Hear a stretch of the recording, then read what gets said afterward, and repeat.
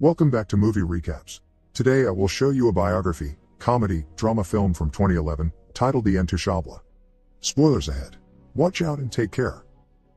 One late night in Paris, Driss is driving his employer Philippe through the city. When waiting in traffic gets too boring, Driss breaks the speed limit and begins driving quite fast, dodging other cars and not caring about traffic signs. This causes the police to go after him, and Driss bets €100 that he can lose them, but after driving under a bridge, the cops catch up by ambushing them from both sides. Driss doesn't look too worried though, and this time, he bets €200 that he can get them an escort. The cops make him leave the car and he starts acting then, behaving offendedly and telling them Philippe can't move and he was taking him to the hospital. The officers find proof of this when they find the wheelchair in the truck and, when approaching Philippe, they see him convulsing, which is also an act. Seeing as it's an emergency, the cops forgive Driss for breaking the speed limit and offer themselves as escorts on his way to the hospital. To celebrate winning the bet, Driss plays September by Earth, Wind and Fire, and when they arrive at their destination, he shares a smoke with Philippe as soon as the cops are gone. Driss promises he'll handle it and drives them away just before the hospital staff could find them. This friendship began many months ago. Philippe and his assistant Magali are holding interviews to find a new caretaker for him, but it isn't going too well, because all applicants have very standard or awkward answers to their interview questions. But they're suddenly surprised when Driss storms in, ignoring the fact it isn't his turn quite yet, because he only wants some papers to be signed saying they won't hire him so he can get the unemployment benefits. He's blunt and a little rude, even hitting on Magali, but Philippe finds him amusing and asks him to come back the next day for his signed papers. Driss goes back to his home in a humble neighborhood and tries to take a bath while all his little siblings bother him, only managing to get it done in time thanks to his sister Mina, who is a bit older than the others and more responsible. While waiting for their mom to arrive, he looks through the window and notices his brother Adama getting out of a suspicious car. When the boy enters the apartment, he just says he was at school and leaves again after grabbing his bag, causing Driss to be even more sure that he's up to something. In the evening, his mom arrives, and he gives him a Fabergé egg he stole and tells her he's been away on vacation when she asks. She isn't happy to see him though, because he disappeared for 6 months and never called, and now he's shown up out of nowhere as if her home was a hotel. As she's absolutely done with all his lies and she has other children she has to take care of, she kicks him out and tells him not to come back. Driss spends the night having a smoke and some snacks with some neighborhood friends. The next day, Driss goes back to Philippe's house for his papers, and he's received by the housekeeper Yvonne, who shows him around the place and tells him about Philippe's daily routine. She also shows him the room he would get for himself with his very own bathroom. Driss can't help staring at the bathtub before he's dragged to see Philippe, who offers the signed sheet of paper but also a job opportunity. Driss accepts the 1-month trial, and Philippe tells him he bets he won't last 2 weeks. After bringing his things to his room, Driss is taught how to take care of Philippe. He must learn how to keep his legs stimulated, how to put him in the wheelchair, how to help him shower and change his clothes. Things get awkward when Driss discovers he must put on him some high stockings and even clean his butt after Philippe uses the bathroom, but no matter how much he complains and says he won't do those chores, he ends up accepting them as part of his job. Later in the evening, while he's enjoying a snack on the roof, he's interrupted by Philippe's daughter Elisa and her boyfriend Bastien, who are looking for a private place to make out, and he kicks them both out after refusing to share his beer. Driss quickly gets used to the daily routine with Philippe, even if at first he does make some mistakes he learns from, like handing the phone to Philippe instead of putting it on his ear or forgetting the baby monitor while having a bath. He also learns to organize his mail in different folders, most of the letters he opens for Philippe, but there's a series of private ones he isn't allowed to look at. When he finds a flyer promoting female escorts, he decides to start a file just for those instead of throwing them in the trash as Philippe says. It's not all work in this new life though. Driss still makes sure to have a good time. He keeps trying to hit on Magali to no avail, and sometimes calls escorts to join him in bed. One morning, after Yvonne comes to his room to scold him for being late, she finds some dangerous weapons in his bag, but she doesn't comment on them yet. Driss' work today is to drive Philippe around, but he refuses to put him in the back of a van as if he was cargo, so instead, he takes him on one of the fancy cars that don't see much use. Philippe, who first thinks this isn't suitable and says they should be pragmatic, is soon getting excited at the idea of a faster, less boring ride, although Yvonne still disapproves. When they try to leave the building, there's a neighbor parked at their entrance, ignoring the sign on the door that says it's forbidden. Driss wastes no time and goes after the guy, grabbing him by the front of his shirt and threatening him until he moves the car. Philippe is impressed by his actions, but Yvonne, once again, disapproves. The pair goes to a museum, where Philippe is planning to buy a piece of artwork that Driss considers not worth the money because it's just a red blotch on the canvas. Afterward, Philippe meets with a relative of his, who tells him everyone is worried about Driss since he can be violent. He's also discovered he has a criminal record, but Philippe doesn't care. He appreciates Driss because he doesn't pity him and doesn't mind joking around with him. After another failed attempt at hitting on Magali, Driss has dinner with Yvonne in the kitchen while listening to Philippe dictate a letter to Magali. Claiming it's a private conversation, Yvonne turns off the baby monitor and proceeds to explain what's going on. Philippe is pen pals with a woman called Eleanor. Those are the letters he didn't let Driss open. But he's never met Eleanor in person. Their relationship is purely epistolary. Speaking of love, Driss teases Yvonne for the looks the gardener gives her all the time before going to bed. He's trying to sleep when he hears some weird sounds coming from the baby monitor. Philippe is having trouble breathing. Not being capable to ignore him even if he tries, Driss goes to his room and gently guides him through the attack with soothing words and a wet cloth to wipe his face. Philippe eventually falls asleep, only to wake up again moments later, saying he needs air. This time Driss doesn't hesitate. He puts Philippe on the wheelchair, covers him with blankets, and takes him out for a stroll by the river. This is the first time Philippe has seen Paris at night in a long time, and now he's more relaxed. He explains to Driss that the medicine can only do so much and he sometimes experiences phantom pain. When they see some girls walking by, Philippe also confesses he isn't capable of pleasuring a woman because of his situation, but he still can enjoy some satisfaction when he gets his ears massaged because they are sensitive zones. When the phantom pain threatens to appear again, Driss shares one of his joints with Philippe, who is skeptical at first but ends up loving it. Afterward, they go to a restaurant, where they joke around while sharing a meal, and Philippe decides to share more of his story. He met his wife when they were students, and shortly after they got married, she had 5 miscarriages and was diagnosed with an incurable, terminal illness. That's when they adopted Elisa. Philippe has always loved competitions, extreme sports, and speed, and a paraglider gave him that. It was during a paragliding session that bad weather caused him to crash and break his vertebrae, although he still thinks his real handicap isn't the chair but living without his wife. After joking around some more, Philippe remembers the date and realizes Driss has passed his 1-month trial, so he's now officially hired. But he needs to start by bringing back the Fabergé egg he stole because it was a gift from his wife. She would give him one every year, and he has exactly 25, matching their time together.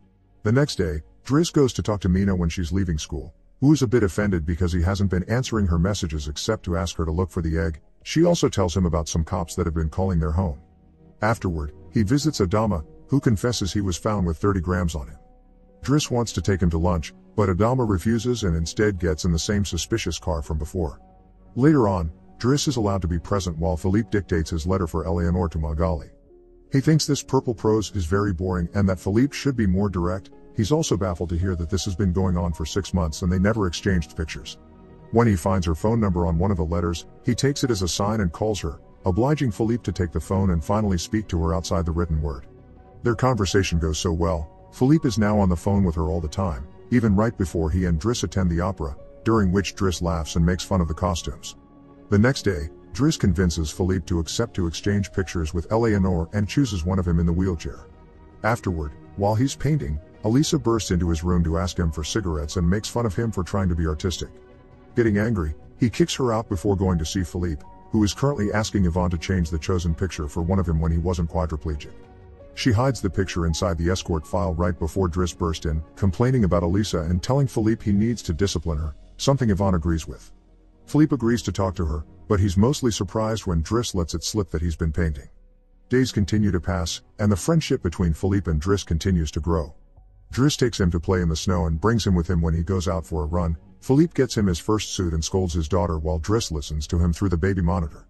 When Driss finishes his first painting, he shows it to Magali, who slaps him when he tries to kiss her. Philippe, however, likes the painting and promises he'll try to sell it. The two of them have a great time with each other, enjoying things like getting a faster car, sharing joints, and even hiring escorts together. When Philippe's birthday comes, he isn't very excited about it. Every year, he pretends to be surprised that they're throwing a party and has to meet with all these relatives that only come to see him on the date to check he's still alive. Philippe says it'll all be rather boring. While he and the guests enjoy some live classical music, Driss searches for Elisa, who is crying in her room after having taken some of Yvonne's pills, which won't kill her as she expected. The reason why she's sad is that Bastien broke up with her and called her a tart, so she asks Driss to talk to the boy, which he accepts to do for a price.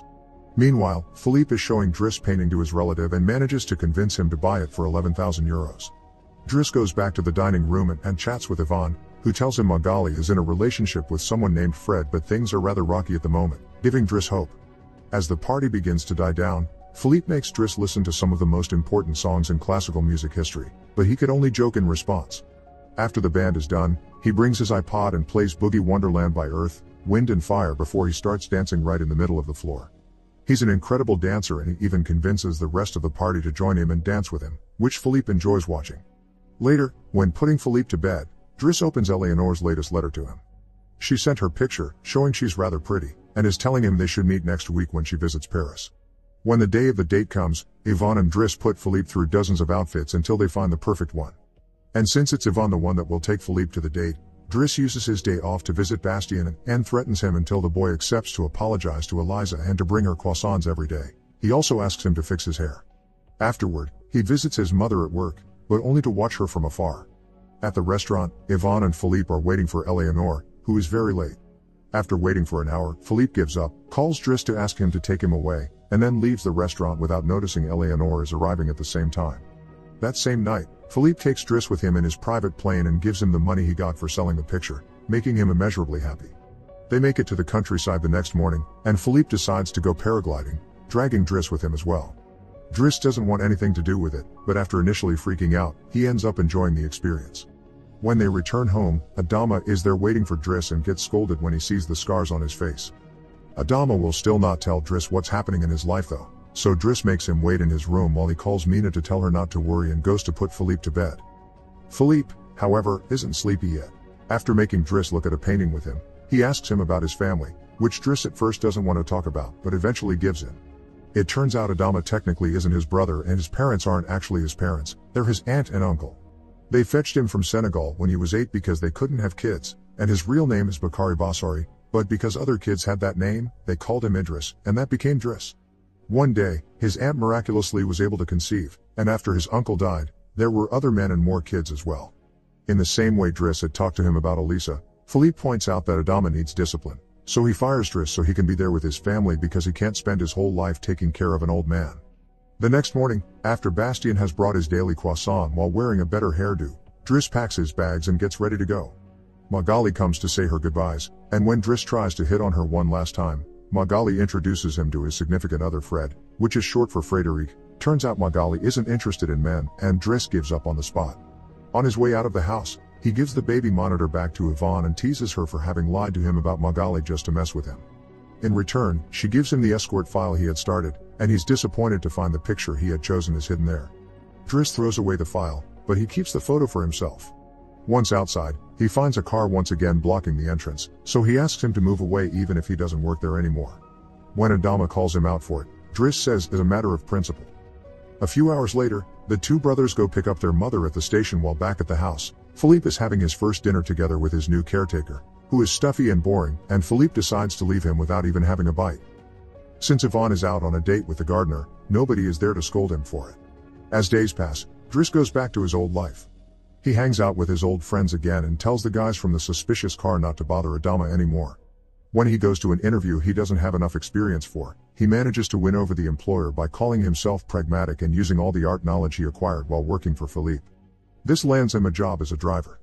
Philippe continues to dislike his new caretaker and is in a constant bad mood. One night, he refuses anyone in the house to help him with his phantom pain, so Yvonne calls Driss and asks him to come over. That's how they find themselves in the situation from the beginning, with the cops chasing after them first and escorting them to the hospital later. After that little adventure, Driss drives Philippe to the coast, and the sight of the sea helps Philippe calm down. Sometime later, Driss takes care of Philippe's overgrown beard before taking him to a restaurant for lunch, but he doesn't stay, because someone else will be making Philippe company today. Driss wishes him luck and finally gives him back his egg before leaving, and Philippe starts worrying about being alone until he sees who his date is, Eleanor, who is delighted to see him and doesn't mind the chair at all. The real Count Philippe Pozzo di Borgo now lives in Morocco. He has remarried and has 2 daughters. The real Driss, actually called Abdel Yasmin Selou, has his own firm and is also married with 3 children. The 2 men continue to be very close friends to this day. Make sure to subscribe and turn on notifications so you can watch more videos like this. Thanks for watching.